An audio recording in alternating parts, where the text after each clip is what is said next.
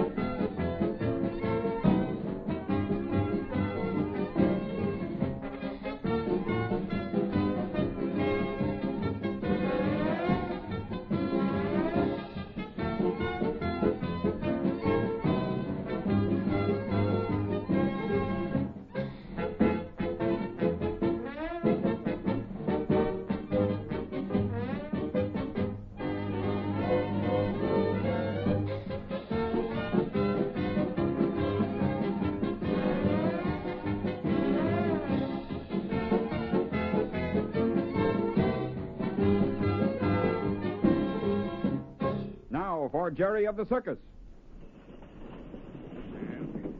All right, Hadley, here we are. Here's the car. Hop up. Okay. It's kind of a high step. Yeah, open the door and go right inside. Anybody in here? Yeah, I guess we're alone. This is a new one on me. What's that, Hadley? This car.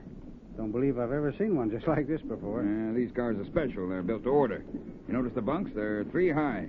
Got to have them that way to conserve space. Well, they're compact, all right. Now, where do we find Spike's bunk? Yeah, let me see. I think Murray said Spike was down at the end here. Now, come on. Well, the men keep the car nice and clean. You bet they do. They have to. We haven't enough room to be throwing things around. There's a place for everything, and if you'll notice, everything's in its place. Oh, here's Spike's bunk. Yeah, have a look around. This stuff his? Yeah, that sweater and that little black valise. Now, we'll have a look in the bag first. Anything in it? No, nothing but a clean work shirt. How about that sweater there? And let's see. No, nothing in the pocket. Yeah, I don't think you're going to find anything, Hadley. Now, wait, let me examine this bunk. Oh. What is it, Hadley? Why, this mattress. Well, what about it? Well, it's been cut or torn here on the side. Say, this might be something. Why, you don't think for 1 minute that's... Now, wait a minute. I'll put my hand in this mattress a little farther. There's something in there? Yeah, it feels like... Say. What is it? What is it, Hadley? Now, wait till I get it out. It feels like money. What? There.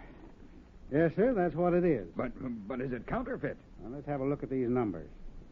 Is it? Yep, you bet it is. Oh. I've got the man we've been looking for now. This is enough bad money to send him back to prison for a long, long time. I would have sworn Spike didn't have anything to do with this mess. Well, here's the evidence, Mr. Randall. Yeah. I guess that's all there is to it. It's a shame, too. I had a feeling Spike would have turned out to be a valuable man with the circus.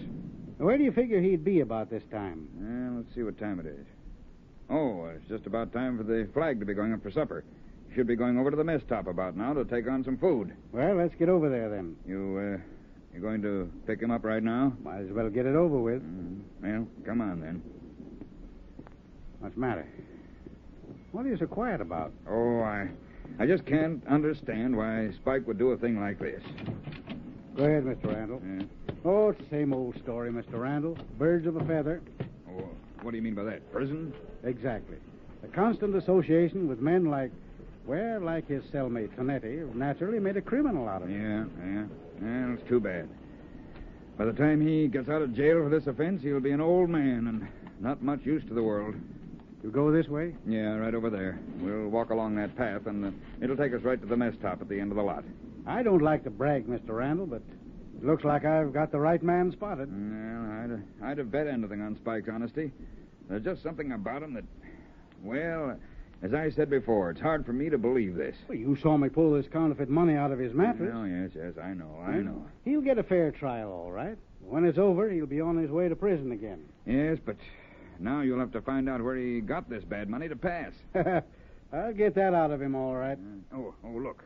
Isn't that Spike coming this way? Where? Oh, yeah, that's him, all right. How are you going to do this? He won't try to make a getaway. Oh, I know that, but I was just wondering if we couldn't do it some way so the rest of the troop wouldn't know about it. There's no use making a big issue of it if we can help it. I see what you mean. Well, how about waiting here by the side of the tent and calling him over? He doesn't suspect anything yet. Well, yes, that's a good idea. I'll call him as he comes by. I'll try to be quick about it. I don't think any of the folks will notice what we're doing. Yeah, here he comes, poor fella. Oh, I hate to do this, but the law has to take its course. That's the way to look at it, Mr. Randall. Now, go ahead and call him. All right. Spike! Oh, Spike! Hello, Mr. Randall. Come here a minute. I want to talk to you. He doesn't suspect anything. He's coming right over. Yes, Mr. Randall. Oh, hello, Hadley. Hello, Spike. Yeah, got a couple of minutes to spare? Sure. Just going into supper. Got plenty of time, though. What'd you want? I wanted you, Spike. I want to tell you something, but I don't want you to let anyone else in on it. Okay. Well, let's shake hands on that. All right. Hey, what's the idea of the handcuffs? You're under arrest. Oh, for what? I haven't done anything. I'm sorry about this, Spike. What's it all about, Mr. Randall? You're under arrest for passing counterfeit money. Me? Say, there must be some mistake. No, there's no mistake, Spike. Now, come on, let's get going. But I don't know what you're talking about. Honest, I don't. Playing dumb, huh? Okay, Spike, okay. Come along. We'll talk this over down at police headquarters. Mr. Randall, can't you tell me what this is all about? Really, I'm sorry, Spike. It's out of my hands. I have nothing to do with it. I'll be back to see you later, Mr. Randall. All right, Hadley. Mr. Randall, what's the matter? Why, nothing, Jerry. Why? Oh, I saw Mr. Hadley put those handcuffs on Spike. What's wrong? Please tell me. Well, what's up, Sam? Well, I guess you'll find out sooner or later, so I may as well tell you now. Spike's been arrested for passing counterfeit money. Oh, no. Yep, Jerry. I didn't want to believe it either, but Hadley has the evidence. Oh, say, Sam, this is bad. No, it's not so good, Bumps. Not so good. But I don't believe it. Spike never passed any counterfeit money. He just couldn't do anything like that. You were right about Spike the other time, but I'm afraid you're wrong this time, Jerry. No, I'm not. I know Spike didn't do it. Now, Jerry, Spike spent a counterfeit $10 bill when you were with him this morning, when he bought his new jacket and cap and shoes. He didn't, I tell you. Oh, no, Jerry. I know how you feel about Spike, Jerry, but Hadley checked on the bill and found it was bad. But maybe Spike didn't know it. I thought of that possibility, too, but there's more to it. Well, what is it, Sam? Hadley and I just came from Spike's bunk over in the car, and Hadley found a whole package of counterfeit bills hidden in his mattress. Oh, no. Yes, he did, Jerry. I was with him and saw the bills when he found them in the mattress. Well, what right is Mr. Hadley looking through Spike's things? Mr. Hadley is a detective, Jerry. What? Yep. That's why he joined up with us, to find out why the circus was leaving a trail of counterfeit money. Oh, Jiminy. It's pretty hard for you to believe this about Spike, isn't it? I don't believe it. There's something funny about it, I tell you. Now, listen to me, son. Everything in the world points against Spike. His cellmate in prison was a counterfeiter, and there's little doubt but what they worked out a deal together.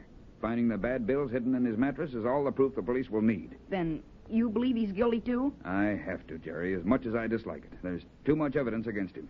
Now, you run along and have your supper. I've got to get back to the office wagon. I don't want any supper. Oh, no, Jerry. I want to see Spike and have a talk with him. Oh, you can't do that now. You got to eat and then get ready for the show. You're a performer now, Jerry. You got to do your show regardless.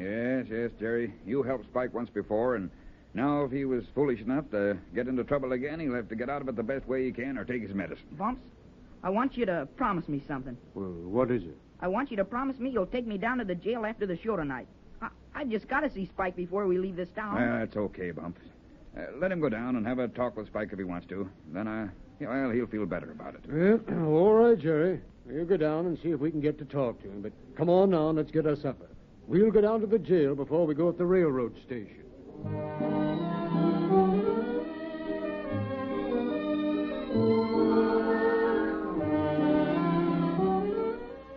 Well, I don't know now. It's after visiting hours, and I really shouldn't break the rule. Please, mister, we're leaving town in just a little while, and this will be my only chance to see him. Well, we won't be long, officer. The boy just wants to talk to him for a couple of minutes. Well... Please.